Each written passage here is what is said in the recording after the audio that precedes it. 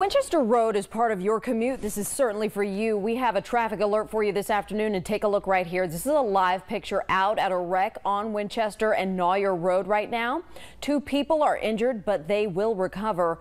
The wreck is causing major backups on Winchester Road, a road which is typically plagued by stop-and-go traffic right around this time of day. If you can find an alternate route, authorities say take it.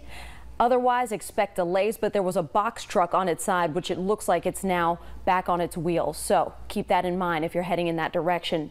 Now to video.